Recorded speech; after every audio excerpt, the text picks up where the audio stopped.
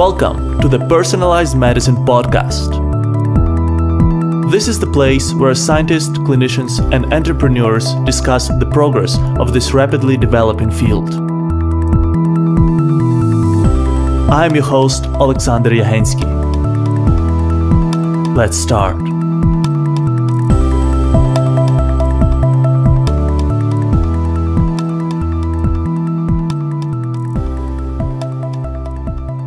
Three, two, one, and we are live. Welcome to the new episode of the Personalized Medicine Podcast.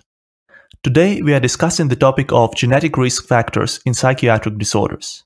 And I am very happy to welcome on our podcast a scientist whose contribution to this field over the last 15 years was of paramount importance, Professor Naomi Wray. Naomi holds joint appointments at the Institute for Molecular Bioscience at the Queensland Brain Institute within the University of Queensland in Australia. She's an Australian National Health and Medical Research Council Leadership Fellow and a Fellow of the Australian Academy of Science. She has published more than 300 research papers focusing on quantitative genetics and genomics methods with application to psychiatric and neurological disorders. Naomi is a key member of International Psychiatric Genomics Consortium, together with which she contributed immensely to identification of genetic risk factors of schizophrenia. I have just briefly scratched the surface of Naomi's accomplishments and contributions to this field. And it is my great pleasure to welcome her on the podcast. So, Naomi, thanks so much for joining us today. Oh, thanks for having me, Alexander. Perfect. Then let's dive into it right away. So I would like to start with your story. And throughout your career, you have been working on the intersection of psychiatric diseases and genetics. And I want to know what got you interested in this field in the first place and what excites you most about this topic today. Oh, yes. Well, I guess my early training was actually in quantitative genetics, which is actually the mathematical theory that underpins our knowledge of complex genetic traits. So I guess my basic talent, I suppose, is in maths and my interest is in genetics. And then, you can put those two things together and apply them to many, many different applications. But I suppose I have a bit of a passion for, I guess, helping to improve the lives of those affected by psychiatric disorders. So that's the way I've put those three things together: genetics, statistics, and disorders of the brain. And really, it's really been the last decade where technological advances have allowed us to really address questions which people have been asking for a long time, but we've never been able to investigate until now. So, yes, it's an exciting time in genetics of psychiatric disorders right now. Yeah, absolutely. I think it's a great time and also that something that you mentioned, that a lot of fields are coming together, a lot of sciences are merging, and there is a lot of interesting research actually coming from the intersection of different fields such as mathematics, genetics, and computational biology. Yes, yeah, that's true. Yeah, and some of your recent work has been focusing on polygenic risk scores for schizophrenia and some of the other neurological disorders. Perhaps you can tell our audience a little bit about what exactly polygenic risk score is and how it is determined. Well, that sounds like a simple question, but let me just take a few steps back to unpick that a bit. So, we know that common diseases and disorders are what we call complex genetic traits. So again, let me unpack that statement. By common diseases and disorders, I mean the diseases that are common in society, like heart disease, immune disorders, diabetes, cancers, as well as the psychiatric and neurological disorders. And by complex, I mean that we can see that there's an increased risk in getting one of those diseases if you have a family member, which is a good indicator that there's a genetic component. But the way in which that increased risk is transmitted through families is not clear and obvious. So there's a genetic contribution, but it's a complicated one. And we also know that there's other risk factors, non-genetic risk factors. So in fact, there's likely to be many, many things that aggregate together. And when you have to have increased risk across a whole burden of those to be affected. In the past, in order to understand the genetic contribution, we would study families and recognise that we can see this increased risk in being affected if you have a family member. But the technology of the last decade now allows us actually to directly measure things in DNA. And what's been shown in the last decade is all these common diseases are essentially polygenic. That means we found that there's literally thousands of DNA risk variants that are associated with these disorders.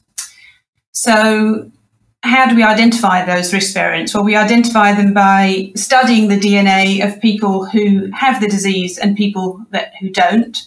And we look for the variants which are more common in those who have the disease. So what do I actually mean by DNA variant? I mean, we're looking at the DNA code. So there's 3 billion base pairs in the DNA code, and most of those are the same in all people. But we're studying the ones where some people have one DNA letter and other people have the other. So by recognizing that these diseases are polygenic and that there's literally thousands of risk variants, what that also means is that every single one of us carries risk variants for every single disorder. But if you carry a high burden of risk variants for a disorder, then you have an increased risk of getting that disorder. So a polygenic risk score is a count of the number of risk variants that you have, the ones that we've identified. And we have shown in research settings that those high polygenic risk scores are associated with getting the disease. So in a nutshell, that's what a polygenic risk score is, but I'd like to say a little bit more, because although it's using genetic information, I just want to make clear it's not a diagnostic genetic test, and it can't be because, as I told you, the common diseases are complex. So first of all, we know it's not just genetics that impacts risk.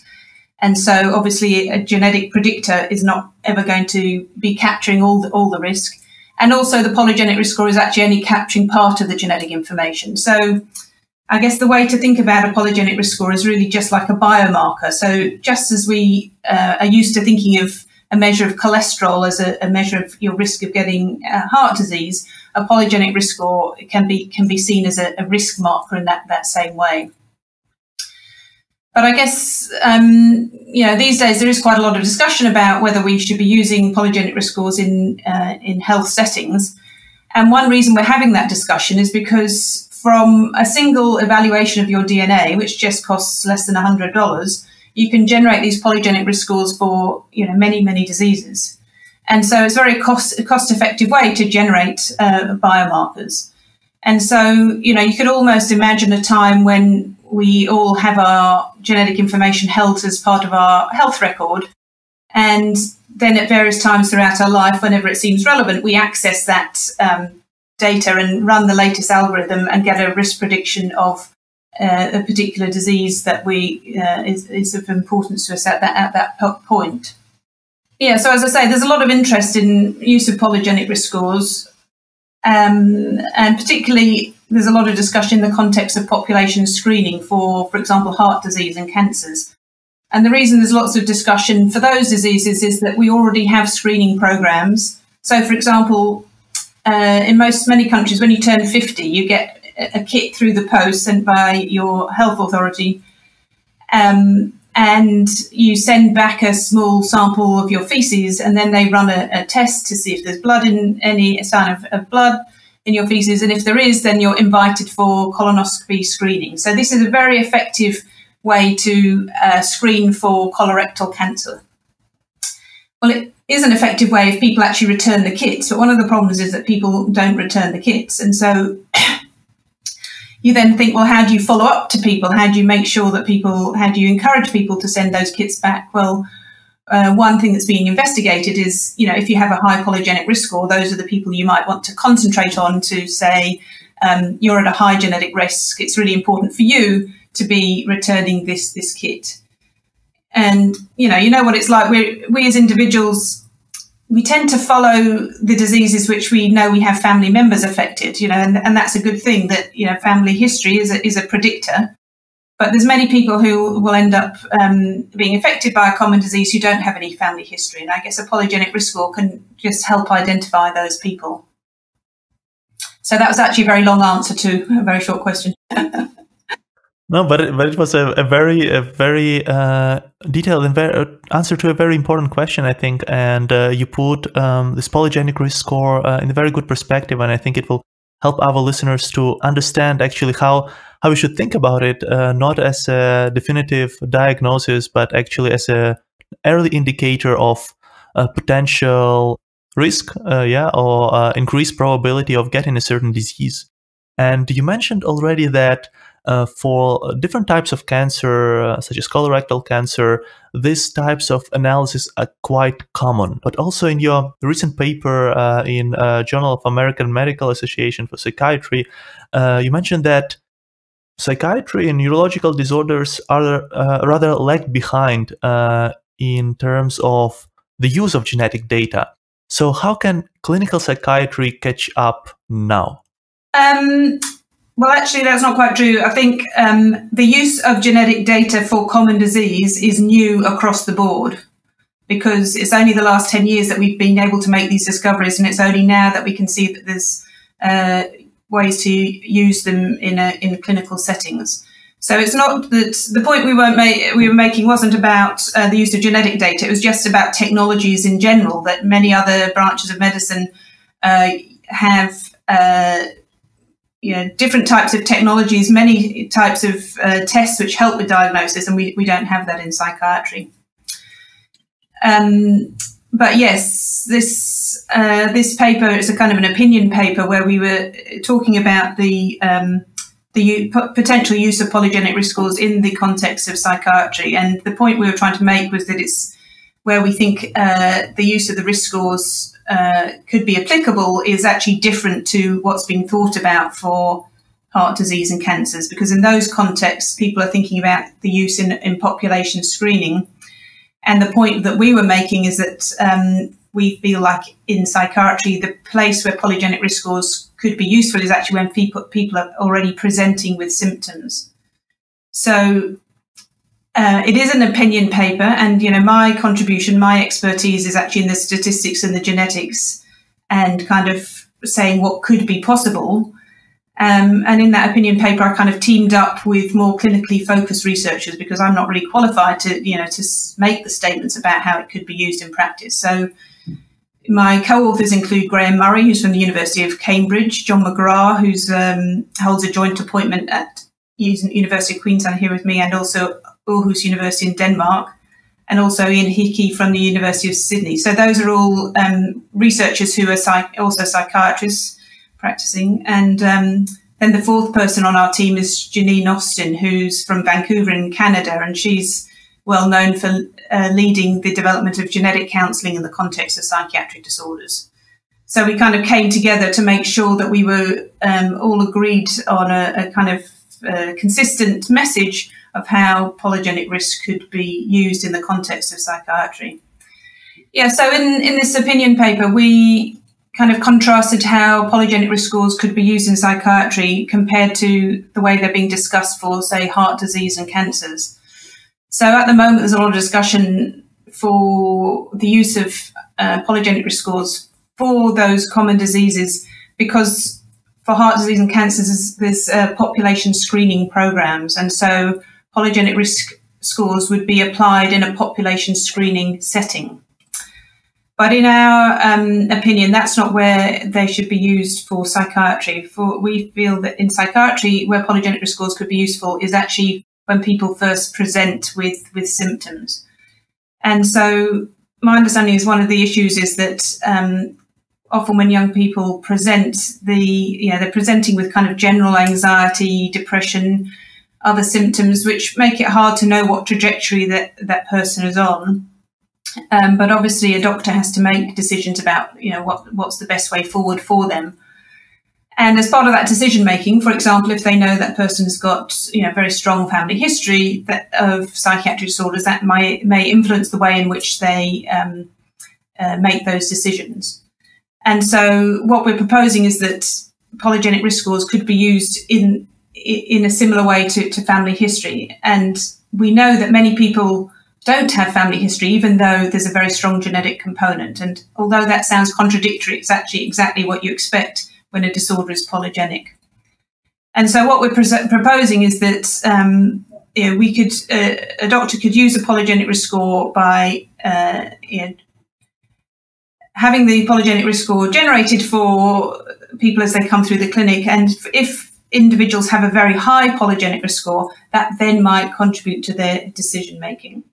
So it's just a small piece of information, but the reason why we think it's useful to evaluate is because that small piece of information is very cheap to generate. In future, everyone's likely to have genetic information as part of their health record. It's just a small piece of information which could be useful for a few people, and so it's appropriate to see if it can be used.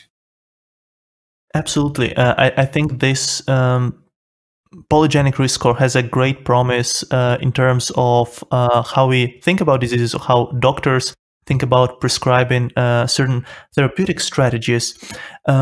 But maybe what can we still do to improve the clinical utility of polygenic risk scores? Because as you mentioned, for now, it's just the very early indication that a certain person might be more inclined to a specific disease or specific phenotype.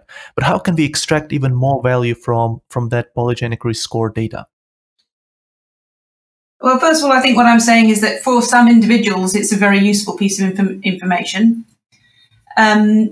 And how can we make them more accurate? Well, obviously, the polygenic risk score is built with the knowledge of the risk variants that we have identified. And as I say, we identified those variants by comparing the DNA of people who we know have a disorder to the DNA of people that don't.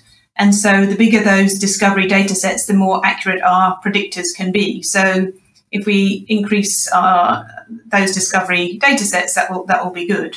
And of course, you get yourself in a feedback loop, because if we were to have use polygenic risk scores, then you'd have more people with clinical information and genetic data which could feed back into that discovery. But again, it's important to say that, as I said before, polygenic risk scores only capture the genetic contribution to risk and only part of that genetic contribution. So we know that there's actually going to be an upper limit on the accuracy of these scores.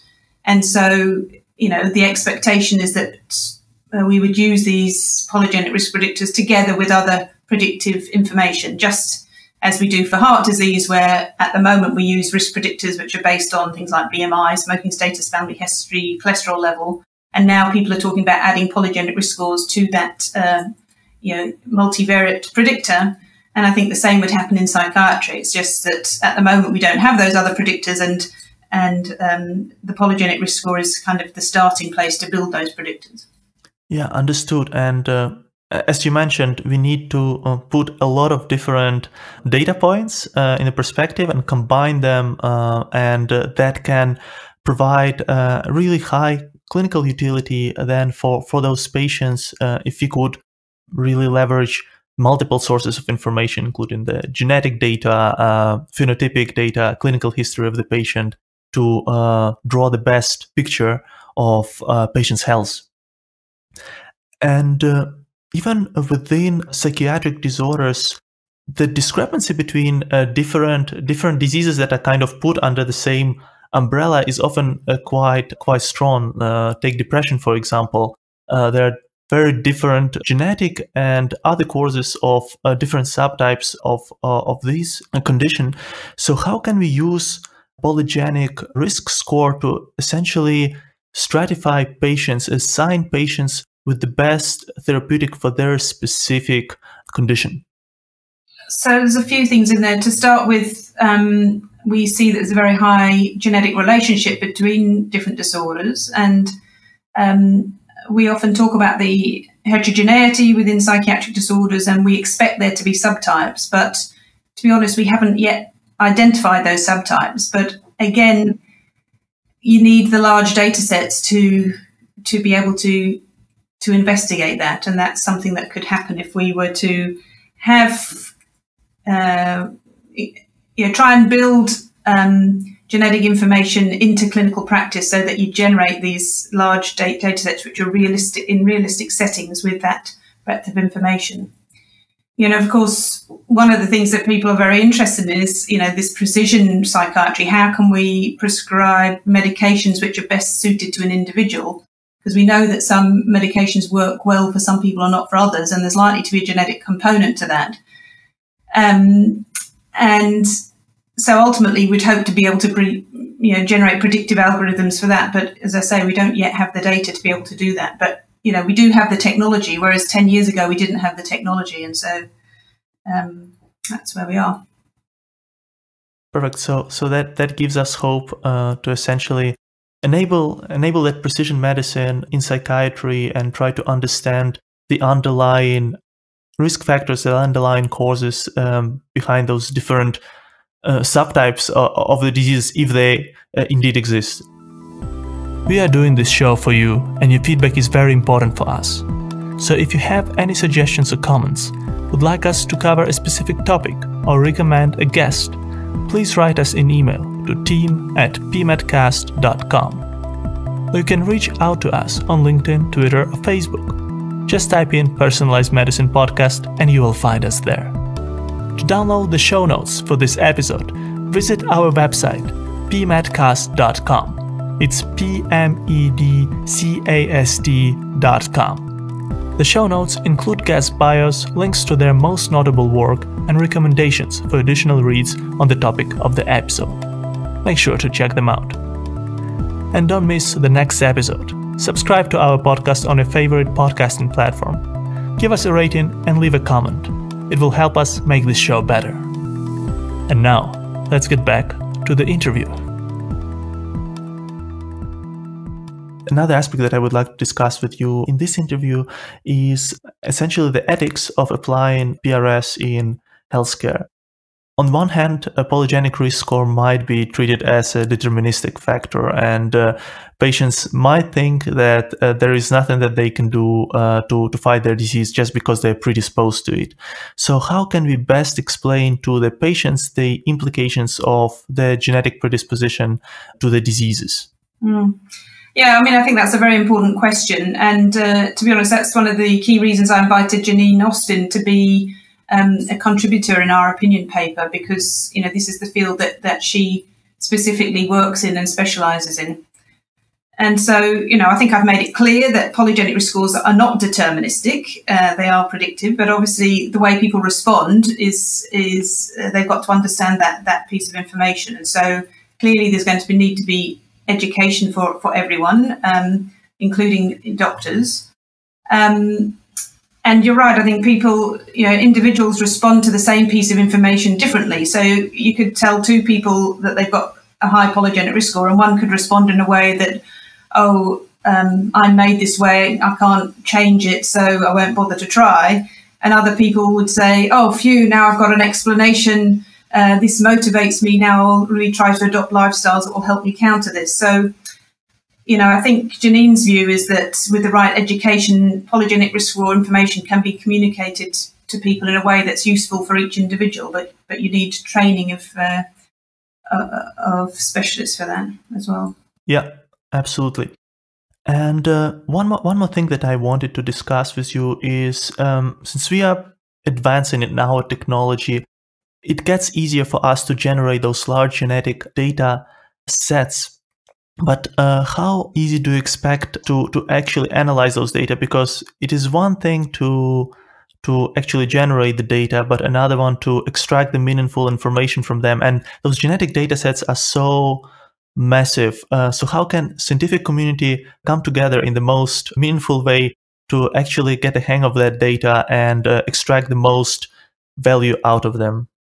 Well, those data sets are massive, but I guess there's many, it's the last 10 years has generated more data. It's also generated more scientists. We have the tools to analyze the data, and as the data increases in size and complexity, we generate the tools. So I don't think that's the limiting factor. The limiting factor is actually the clinical samples and the data from those clinical samples. So, and that's why we have to be trying to work hand in hand, so that it's not just research cohorts where we get data from, but it's actually real clinical data is contributing to research.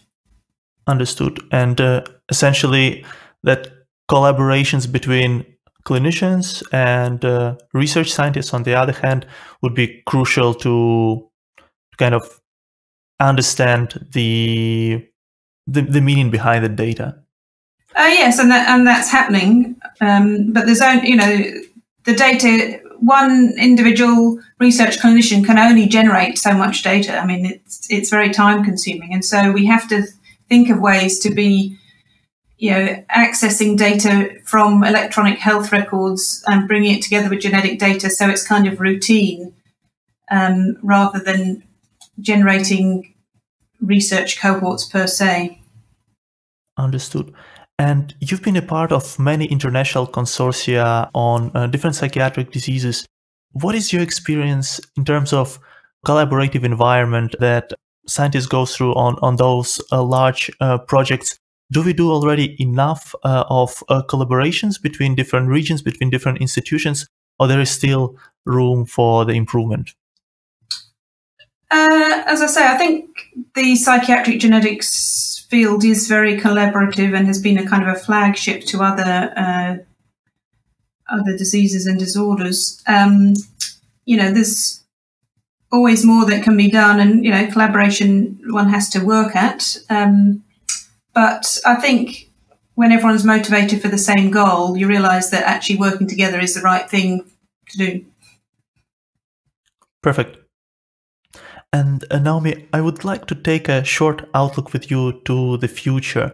So I want to ask you, what are the 3 developments that you wish to see happening in the next 10 years in the field of genetics and kind of the genetic research that is related to neurological disorders? Okay, so what the genetic studies of the last 10 years have identified for us are DNA variants which are associated with a trait, so like schizophrenia. What the next generation of studies are starting to generate, and these are starting to come out now, are data sets where we look at the expression of genes in different cell types. So, and that's very, very exciting. So you're looking at, for example, different neuronal cells from the brain, looking at the expression of those different cell types, and then collecting that data in enough individuals where you also have their DNA data. And so then you can identify the DNA variants which control variation in gene expression between people in individual cell types.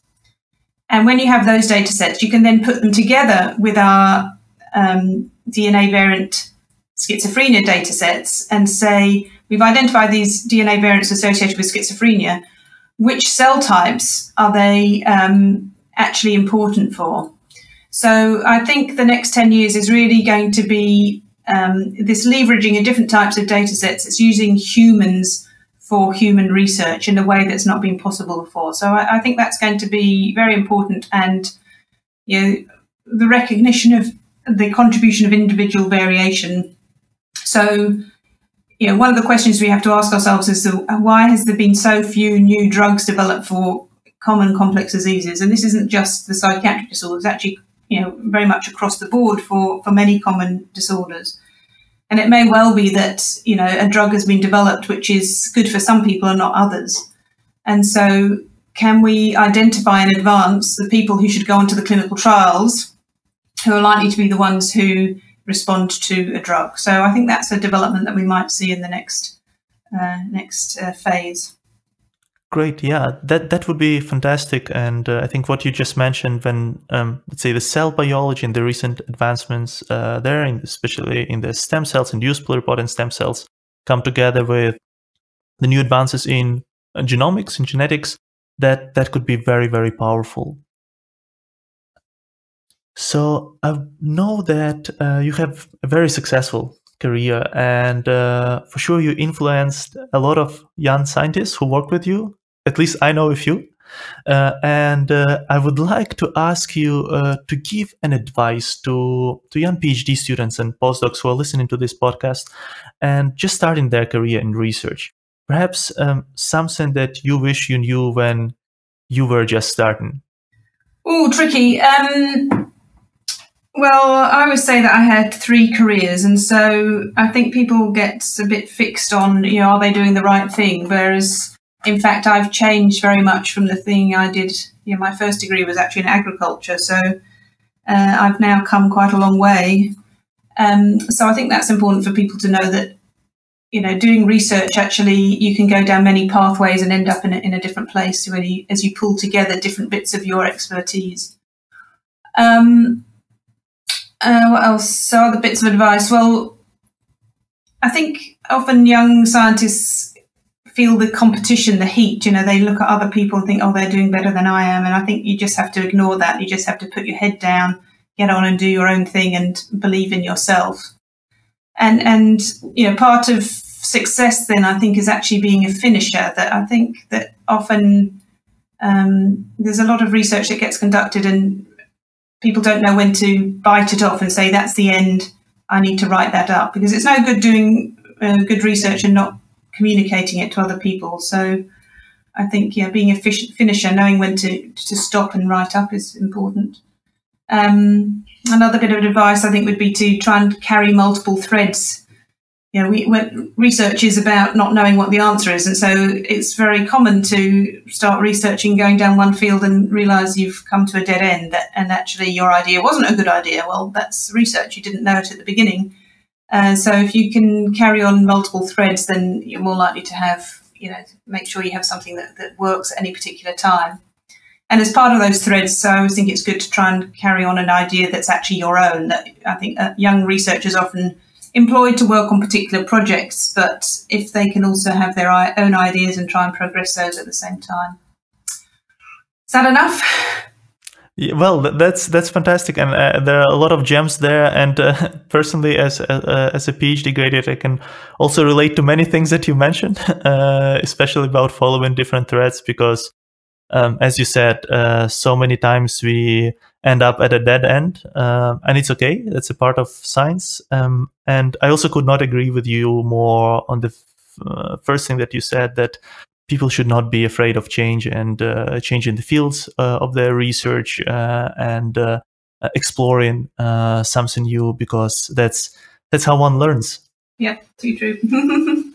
Perfect. So yeah, and thanks a lot for sharing your wisdom. I'm sure our audience will certainly dig into that. And the last question before I let you go, I want to let our audience know, how can they reach out to you? Where can they find you online?